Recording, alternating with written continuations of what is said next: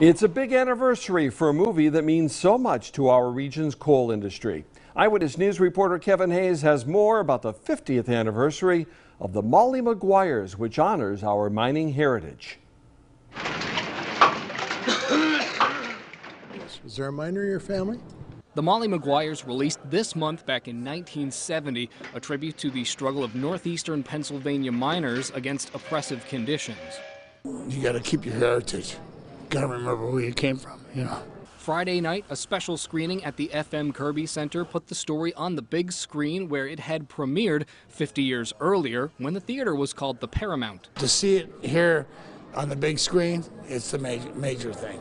It really is. Some remember seeing the movie when it first premiered. Others remember the work of people in our area to bring the film to life. I know there's a lot of people that locally that were participating in this movie as extras, so that's cool to see that too, to see like people who have passed on to actually come back to life again in this movie. The movie may be based on a novel, but it depicts real struggles of some of the backbone of the region. The importance of the mining industry was the importance of the country.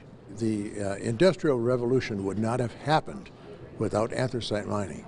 Many can trace their family tree to miners in the area, and some are keeping their memory alive in different ways.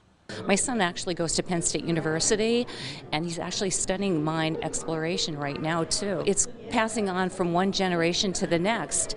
Here in Wilkes-Barre and throughout northeastern Pennsylvania, there's excitement that the movie, the culture, and this theater behind me have all stood the test of time. At the FM Kirby Center in Wilkes-Barre, Kevin Hayes, Eyewitness News. Tonight kicked off a series of cinema classics each month this year that will make their way back to the silver screen at the Kirby in downtown Wilkes-Barre.